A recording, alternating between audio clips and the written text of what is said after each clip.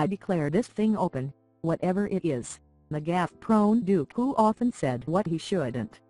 At times witty and at other times insensitive, Prince Philip has become known for being the most gaffe-prone member of the royal family, not shy of expressing his uncensored and politically incorrect opinions on a variety of subjects. The Queen's 95-year-old husband, who has announced he will retire from royal duties in the autumn, is renowned for his risque, off-the-cuff remarks while carrying out official engagements. From addressing Aborigines on a state visit to Australia in March 2002 and asking if they still throw spears at one another, to asking singer Tom Jones if he gargled with pebbles following the 1969 Royal Variety performance, his comments have been toe-curling and hilarious in equal measures. In 1966 the Duke declared British women can't cook, while in one of his most infamous outbursts on a state visit in 1986, he said that British students would become slitty-eyed if they stayed in China. Having spent nearly 70 years as the Queen's companion, the tempestuous Duke has become famed for spicing up even the dullest of royal engagements, but his unwavering, forthright style and devotion to duty has endeared him to the nation. Here, we round up some of the legendary, no-nonsense remarks from the longest-serving, and perhaps most amusing, consort in British history. 1966. British women can't cook in Britain in 1966. 1969. What do you gargle with? Pebbles. Speaking to singer Tom Jones after the 1969 Royal Variety performance. 1969. I declare this thing open, whatever it island on a visit to Canada in 1969. 1981. Everybody was saying we must have more leisure. Now they are complaining they are unemployed during the 1981 recession. 1986. If it has got 4 legs and it is not a chair, if it has got 2 wings and it flies but is not an aeroplane, and if it swims and it is not a submarine, the Cantonese will eat it.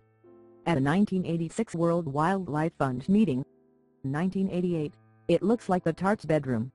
On seeing plans for the Duke and Duchess of York's house at Sunninghill Park in 1988-1994, yuck, yuck, yuck, come on, get a move on, shouted from the deck of Britannia in Belize in 1994 to the Queen, who was chatting to her hosts on the quayside.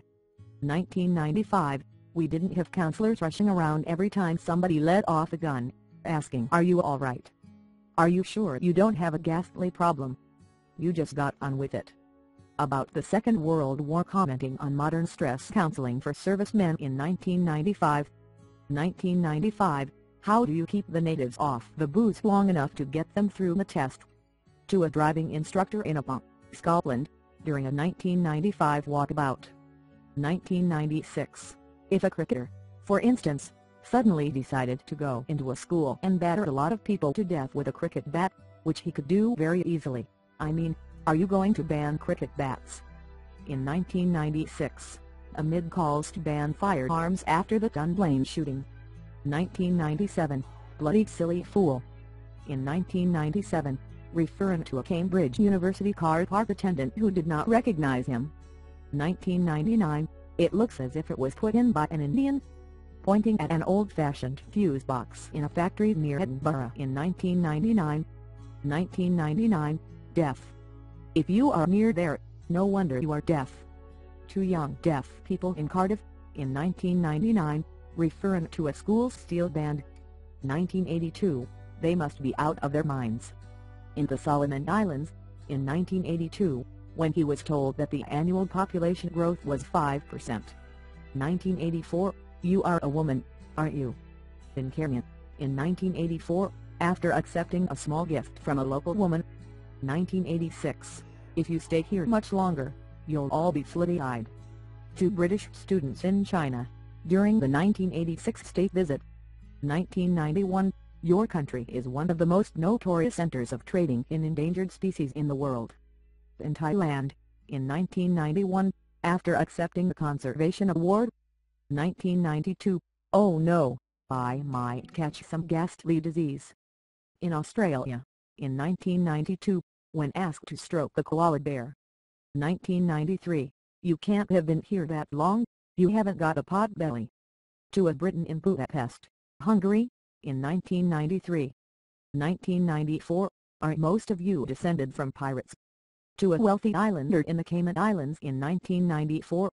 1998, You managed not to get eaten, then. Suggesting to a student in 1998 who had been trekking in Papua New Guinea that tribes there were still cannibals. 1997, in Germany. In 1997, he welcomed German Chancellor Helmut Kohl at a trade fair as Reichskanzler. The last German leader who used the title was Adolf Hitler. 2001, you're too fat to be an astronaut. To 13-year-old Andrew Adams who told Philip he wanted to go into space. Salford, 2001. 2001, I wish he'd turn the microphone off. Muttered at the Royal Variety performance as he watched Sir Elton John perform. 2001. 2002, do you still throw spears at each other? In Australia in 2002 talking to a successful Aborigine entrepreneur. 2002, you look like a suicide bomber. To a young female officer wearing a bulletproof vest on Stornoway Eve, Isle of Lewis, in 2002. 2002, do you know they're now producing eating dogs for anorexics? To a blind woman outside Exeter Cathedral, 2002-2009, well, you didn't design your beard too well, did you? To designer Stephen Judge about his tiny goatee beard in July 2009.